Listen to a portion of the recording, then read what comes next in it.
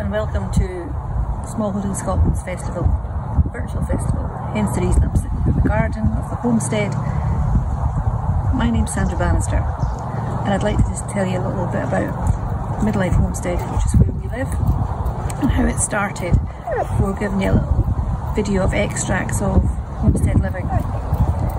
We moved here, having built the house 7 years ago, and actually started Midlife Homestead 2 years ago, after being able to grow sufficient veg and have sufficient animals that we reared, slaughtered and were able to sell. So it's a little bit about an insight of how you can have a midlife new adventure, not necessarily a midlife crisis. And during this lockdown period, actually having this outdoor space, animals to care for, vegetables to tend, has actually enabled us to stay very, very much sane and in touch with ourselves, and actually feeling very good during this very difficult time. One of the things I'd like to talk about with homestead living is the fact that, as you can see here, we're not in the first flush of youth.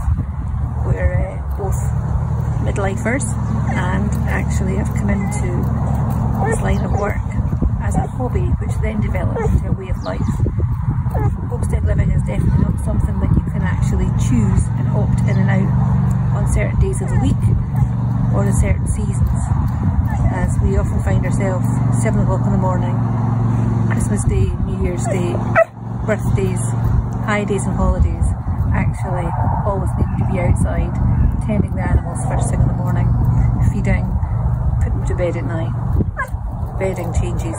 And as you can hear whimpering in the bottom of this video is the dog Connie, who's my usual faithful companion. This is the real star of the homestead. This is Connie, my faithful companion.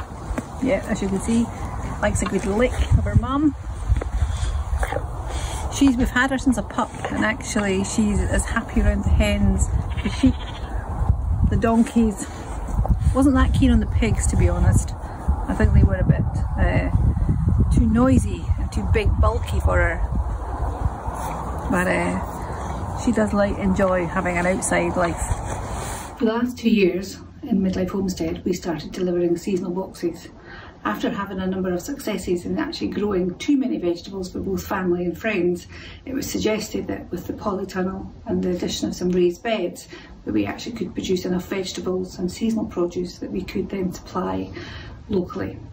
So the business model, as I say, very small micro business, originated last spring, and for the last 2 years we've been delivering seasonal produce on a Tuesday and Friday within a 10-mile radius of the homestead. As you can see, it's Friday. I'm just about to put the last bag of spinach into somebody's box.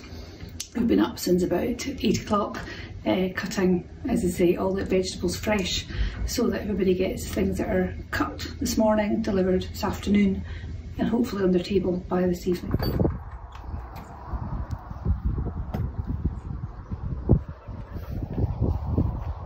I'll take you into the polytunnel. We've had the polytunnel for 4 years now, and actually it's been a fabulous, as I say, investment, and I would suggest anybody who wants to grow vegetables, especially in Scotland, considers a polytunnel. It doesn't have to be quite as big as this one, but anyway, it does make a big difference. Great place to hide. It's a bit like having a man shed where you can hide. I hide in here when it's warm in the sunshine. Right, welcome to the little warm place. As you can see, actually we're towards the end of the season, so things are now starting to sort of go back a little bit. It was a bit like Jurassic Park and a jungle in here a few weeks ago. I've had to cut back a number of the vines for the cucumber, and the courgettes were becoming rather triffid-like, so they've all been cut back. I'll walk you through. We saw cucumbers being grown a bit like vines when we went to Kew Gardens a few years ago and copied their idea, rather than having them sprawling all over along the floor, which makes a big difference when space is at a premium.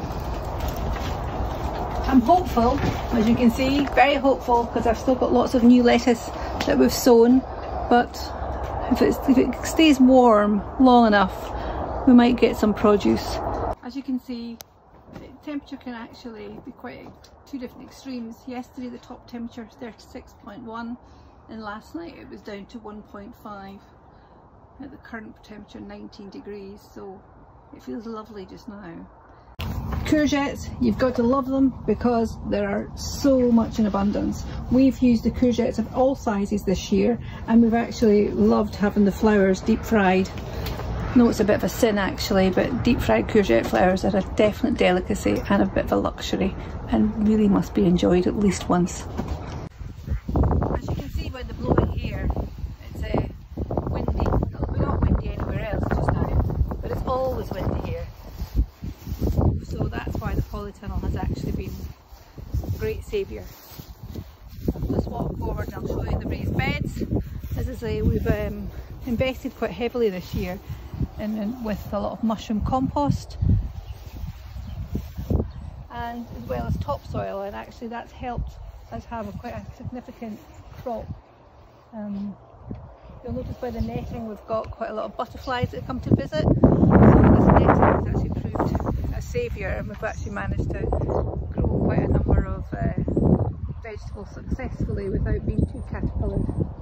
This is our little sheep. We have a flock of Shetland sheep. We really came into sheep by accident actually, rather than by design. We got a few Shetlands about 3 years ago. Thoroughly enjoyed them. Very quirky sheep. Tend to have a mind of their own. We had our first lot of lambs 2 years ago, and we've subsequently bred last year and this year. These are our boys, as I say.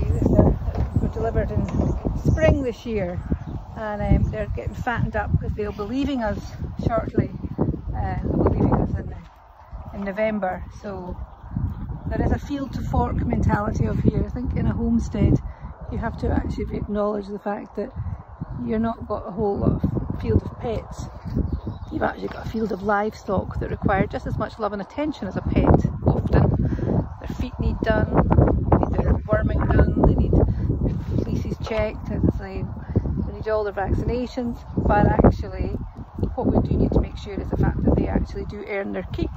So these guys will be heading to our local abattoir in November, as I say, for lamb on the table by December.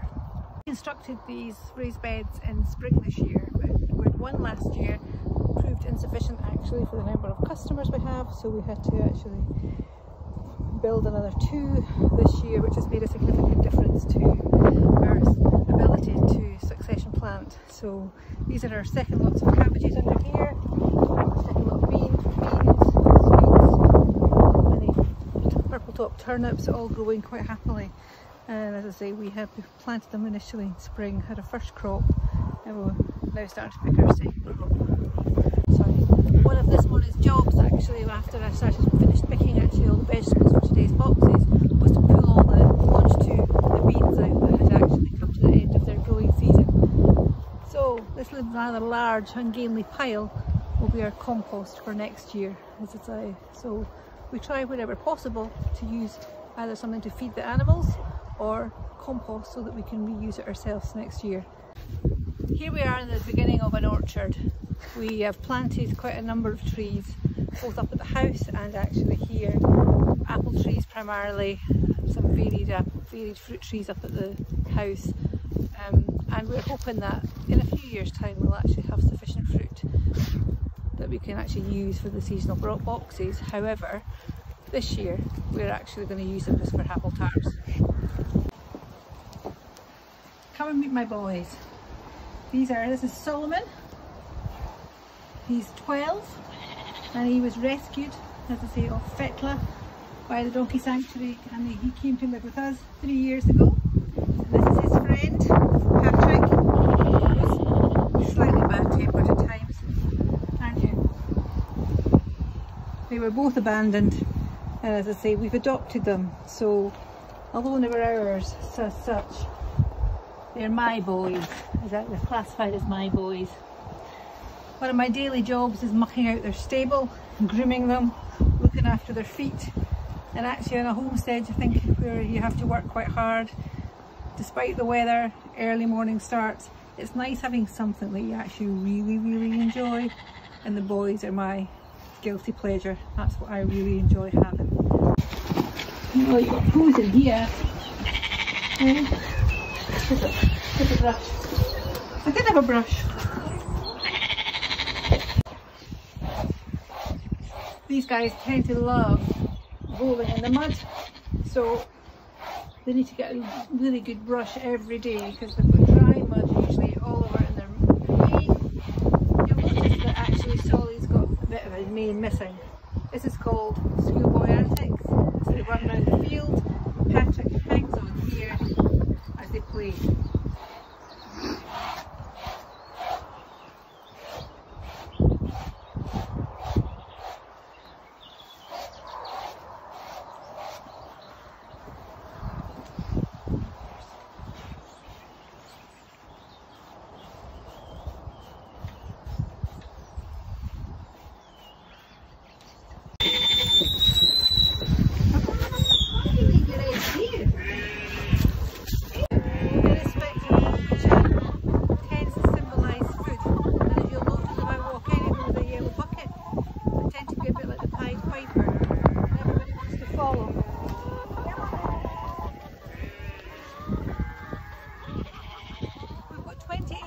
Free-range hens which supply us and the seasonal boxes with sufficient eggs for all the baking that I do and also everybody else's egg making.